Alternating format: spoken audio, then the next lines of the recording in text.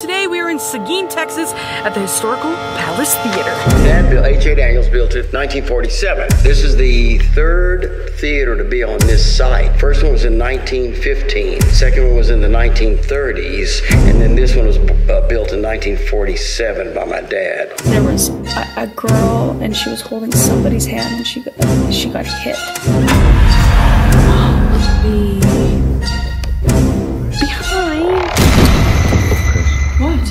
There's something behind you. Shut up. Hey, were you guys following Jay around when he was here? This is the first photo. What is that? Yeah, there's nothing there now. You know, like, oh my god. Is the man here with us now? He's here. Don't let me. That's all it began.